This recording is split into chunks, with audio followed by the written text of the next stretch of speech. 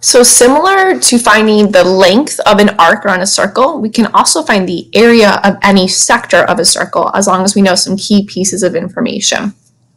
We need to be able to figure out the entire area of the circle, compare that to the sector we care about, and we also need to know the central angle.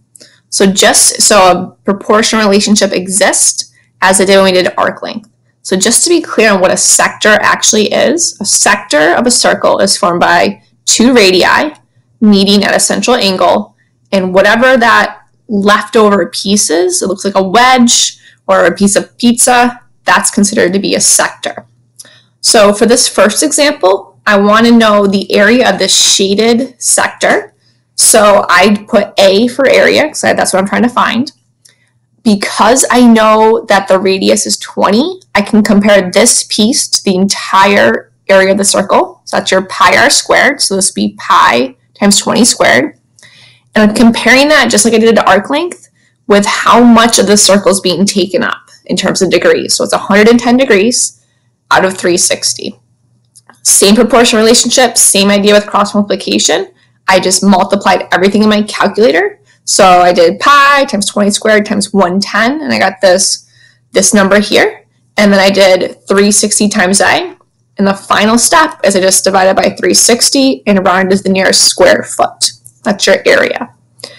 Just like with arc length, if I ask you to keep it in terms of pi or exact, you can put everything in your calculator except just leave the pi out of the mix. So with this example, a little bit more going on in terms of what they're giving you. To start, they're giving you the diameter. So that's great and all, but I really just care about the radius. So now I know the radius is 5. They gave me an inscribed angle, so PRQ here is 26. Also helpful, but I need to use that to get to my central angle. So because this is 26, across from it, or the arc at subtends, that measure must be 52 degrees. I doubled that. Therefore, the central angle has the same measure, and that's 52.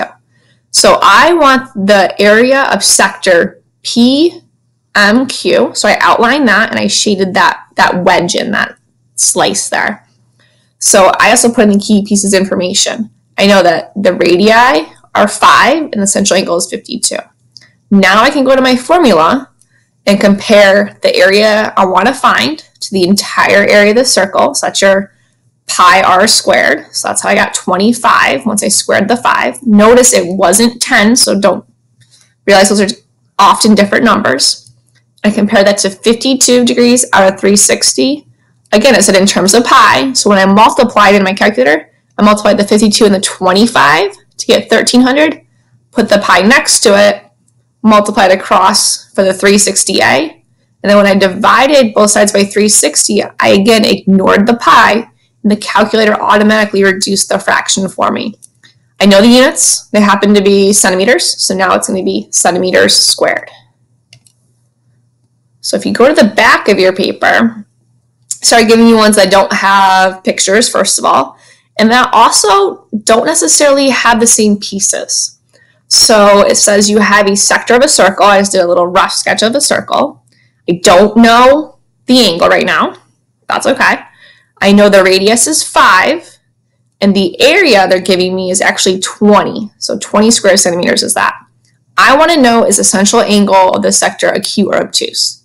So the first thing is I need to find the angle itself. So now the missing piece is the angle. So I can put that as my variable in my proportion. So I said, okay, the missing piece is the angle out of 360 degrees.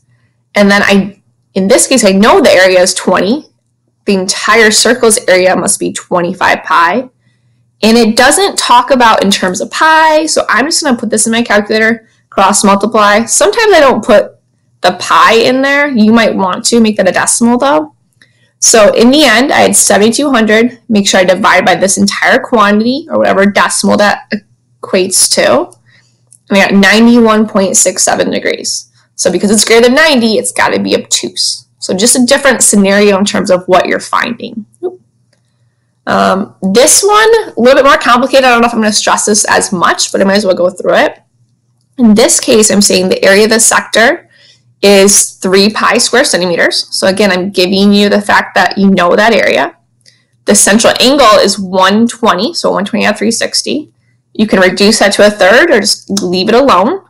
That's fine. And then I want the radius. So I left pi r squared, I left the radius alone. That's my variable. Couple cool algebraic tricks you could do. You could cancel the pi's. So that's how I got 3 over 4 squared. You could reduce this to 1/3, or you could leave it alone. Either way, you cross multiply. R squared ends up being 9. The square root of that is 3. I also wrote that over here if you didn't reduce the 120 out of 360. So let me know if you have any questions.